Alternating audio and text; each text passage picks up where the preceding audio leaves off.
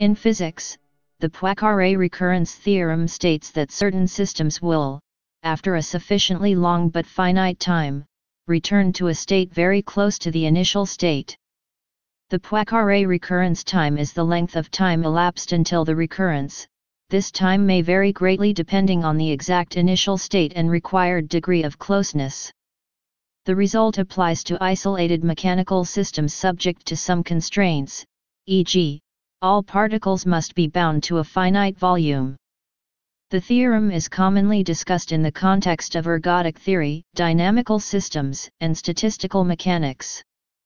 The theorem is named after Henri Poincaré, who discussed it in 1890 and proved by Constantin Carat-Theodori using measure theory in 1919. Rich's formulation. Any dynamical system defined by an ordinary differential equation determines a flow map Ft mapping phase space on itself. The system is said to be volume-preserving if the volume of a set in phase space is invariant under the flow.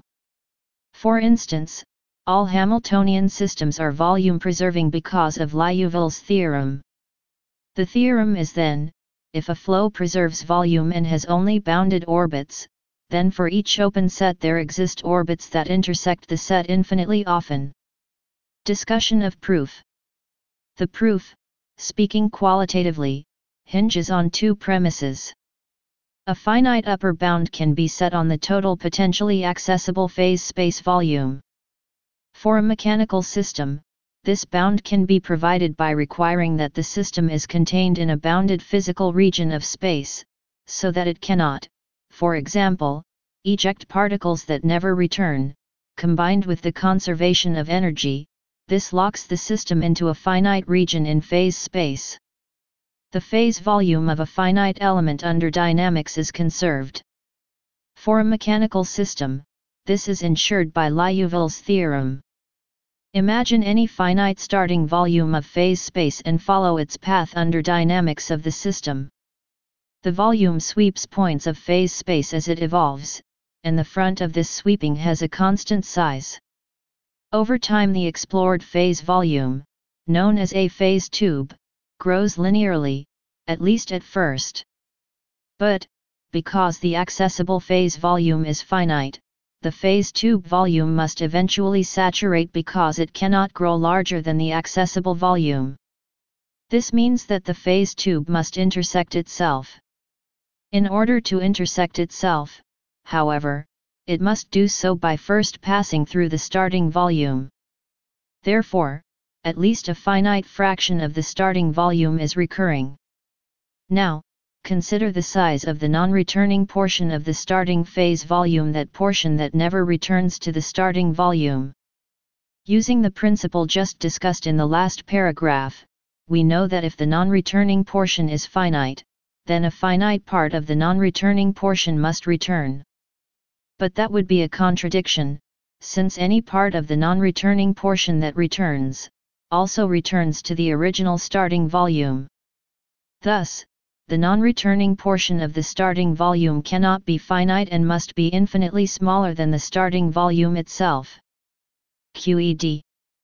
The theorem does not comment on certain aspects of recurrence which this proof cannot guarantee. There may be some special phases that never return to the starting phase volume, or that only return to the starting volume a finite number of times then never return again. These, however, are extremely rare, making up an infinitesimal part of any starting volume. Not all parts of the phase volume need to return at the same time. Some will miss the starting volume on the first pass, only to make their return at a later time. Nothing prevents the phase tube from returning completely to its starting volume before all the possible phase volume is exhausted.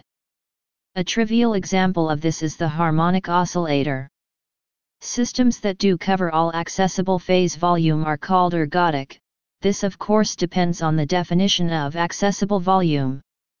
What can be said is that for almost any starting phase, a system will eventually return arbitrarily close to that starting phase.